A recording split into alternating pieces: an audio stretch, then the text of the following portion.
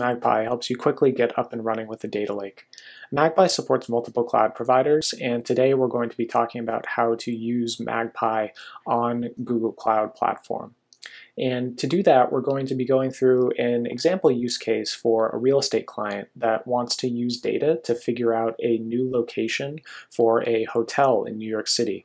And they're going to bring together a couple different data sets inside of Magpie to answer that question.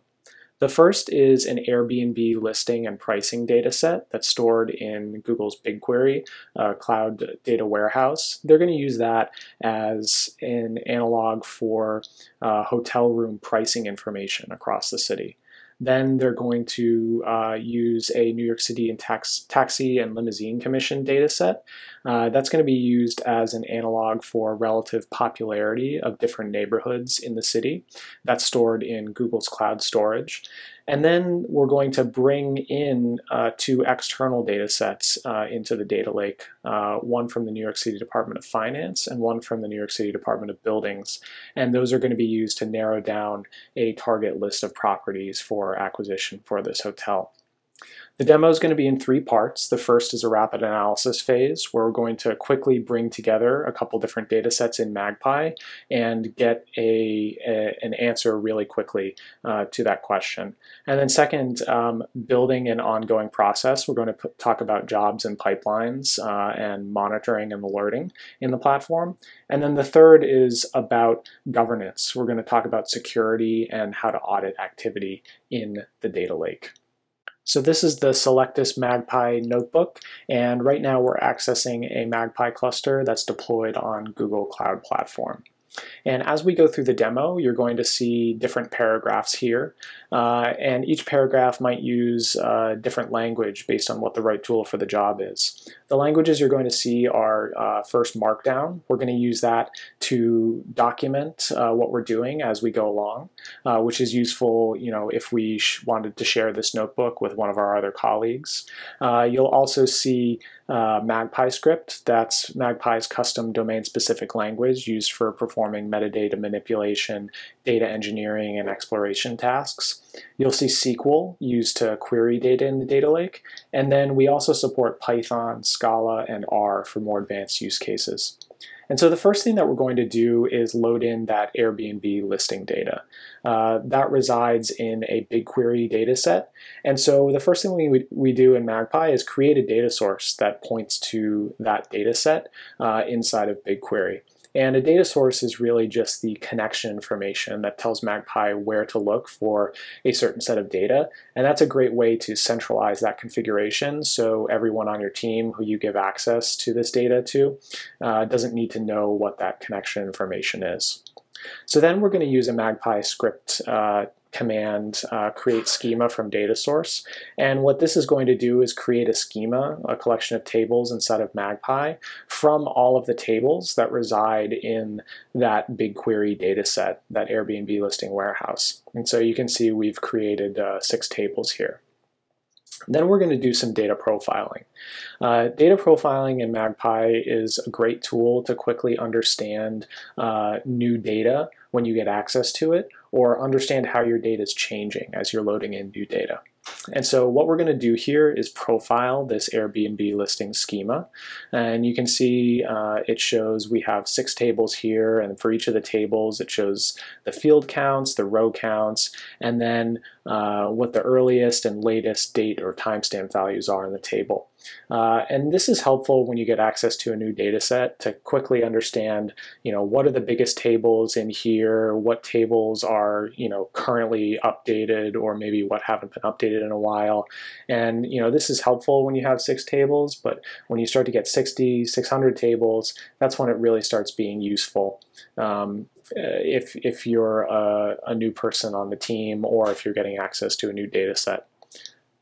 So now that we've loaded in that data, we're just going to show a couple of rows from one of the tables in that data set. And this is reaching out to BigQuery and pulling back just 50 rows from that listing table. And it comes back in a tabular view here. You can browse that, and then we also support different types of charts, including a map for geospatial data, and we'll dive into those in a little bit more detail later. So now we've connected to that Airbnb listing information. So we can move on to the New York City Taxi and Limousine Commission data.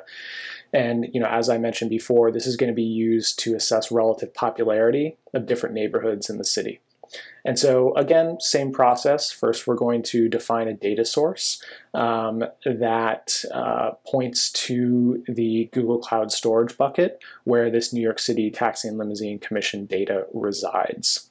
And so then again, we're going to use some Magpie script commands to create tables within Magpie that point to the data that resides in Google Cloud Storage. And so here you can see this create table from file command. This points to an underlying folder in the cloud storage bucket that contains partitioned Parquet files that make up these different tables. So we have some yellow taxi data, some for-hire vehicle data, that's like Ubers, black cars, Lyfts, some taxi zone information, and then some aggregated data. Now that we've loaded that in, we can do some more profiling. So this is a little bit more of a detailed profile, a table level profile of the yellow cab data. And so here you can see this gets much more into the details of the content of the data than the higher level schema profile did. So you can see it has about 100 million rows, and then for each of the fields we're showing how many null values are there, how many distinct values are there, and then something we're calling a profile type.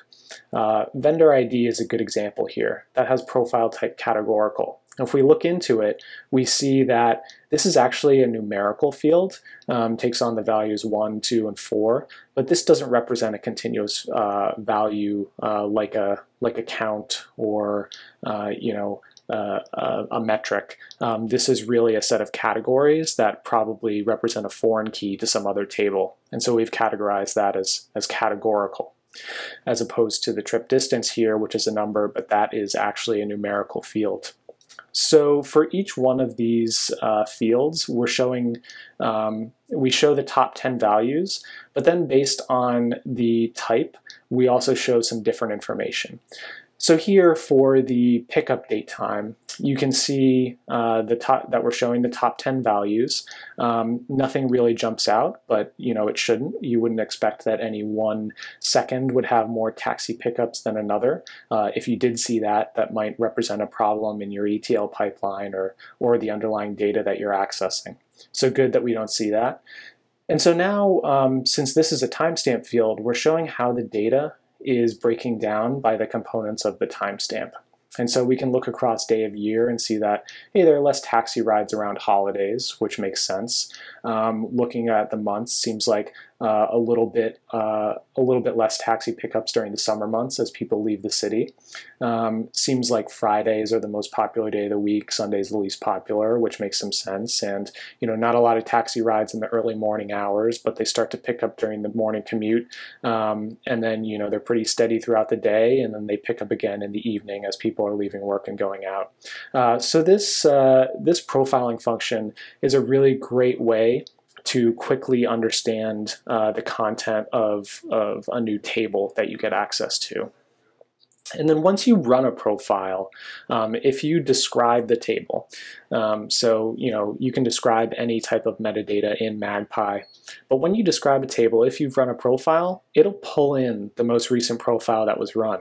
So if one of my colleagues was in here, they ran a profile on the table. I don't have to run my own profile. I can just describe the table, and I get that profile there that I can use. So we're sharing the insights that we gain about this data throughout the team. So now we're going to write a SQL query that's going to join data across BigQuery and Google Cloud Storage. And what we're going to do here is compare the Airbnb listing data to the New York City Taxi and Limousine Commission data to understand where we might want to put a new hotel. And so as I mentioned, it comes back as a table by default, but we can choose a number of different charts. We're going to choose a scatter chart here. And so what we have on the y-axis is the total number of taxi drop-offs in a particular taxi zone. Each one of these dots is a particular taxi zone in New York City. So, more popular neighborhoods as you go up the y-axis. Across the x-axis, we have the average listed price of Airbnb listings in that particular taxi zone, so more expensive neighborhoods as we go out here.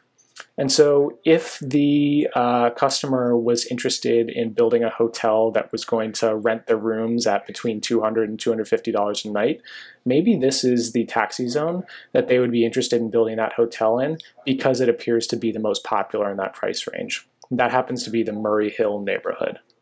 So now what we're going to do is load in some New York City Department of Finance data, some tax records data, and that's going to help us zero in on a particular set of properties in that taxi zone that we might want to purchase and put that hotel at. And so here we're using the save URL as table command inside of Magpie. This is really helpful if you want to pull in some external data that you find on the web in CSV format or JSON format.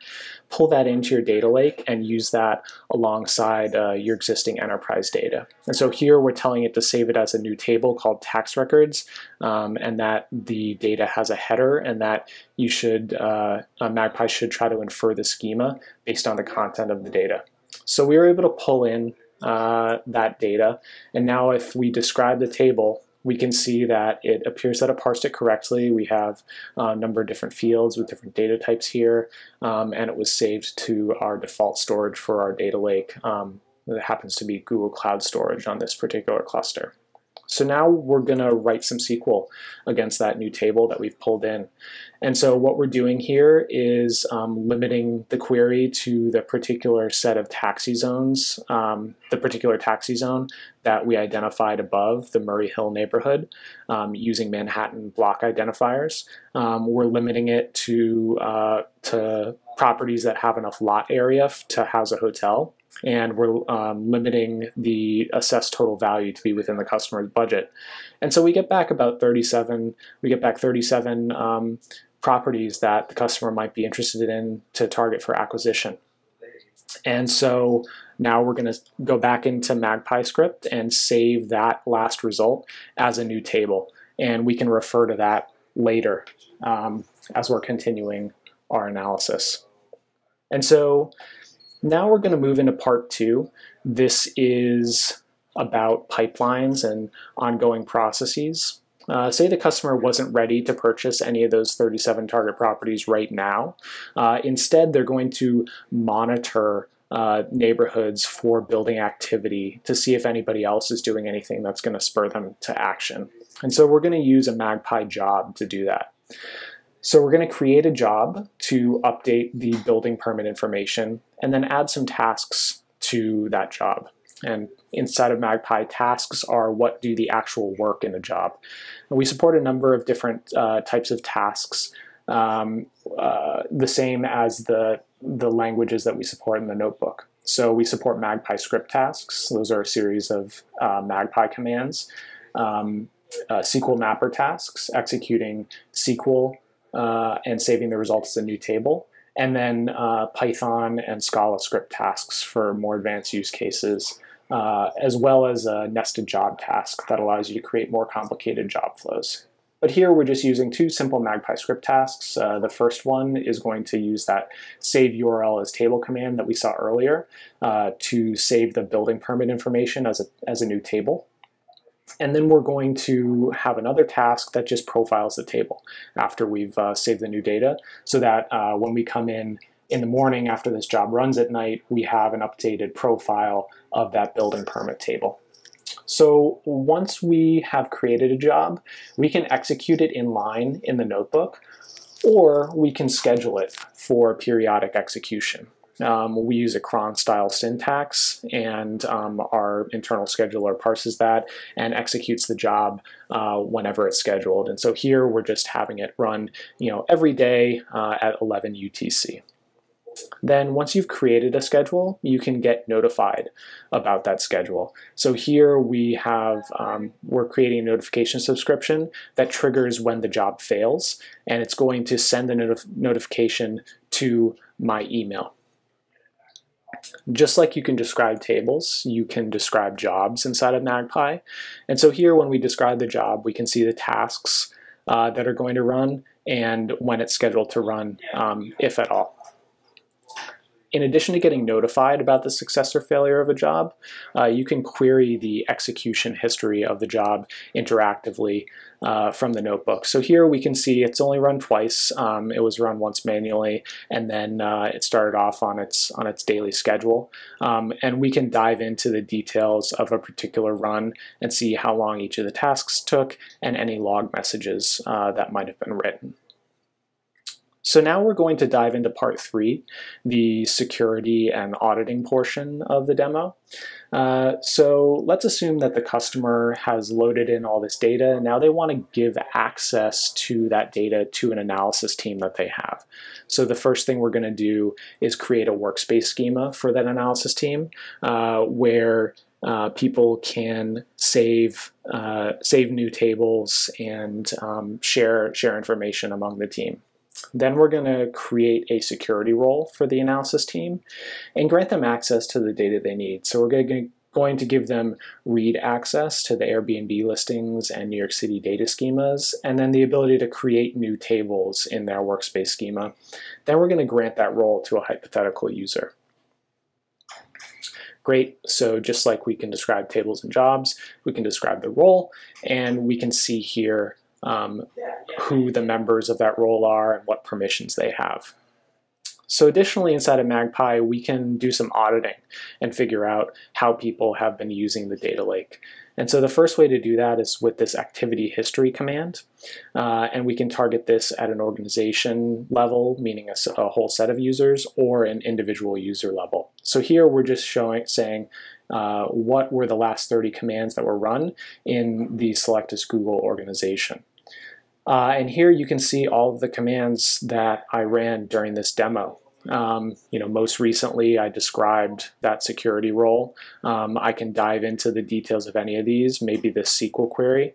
This is where I did the query on that tax records data. So we're recording what the SQL was and then what permissions were required to execute that command. Here we needed read access to the tax records table and use access to the underlying data source where that table is saved.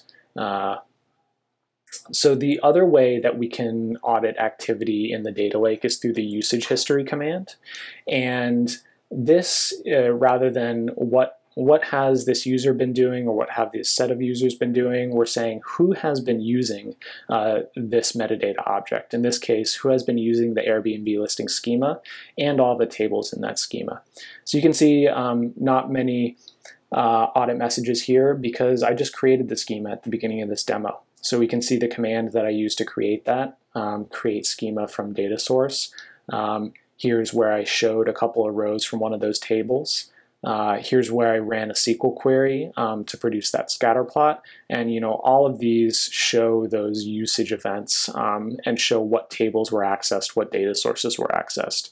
Then I granted permission on that schema to the analysis team, and I just recently ran this metadata usage history command. So we have a part 4 here in the demo about Python and Scala scripting, but that's we'll save that for another video.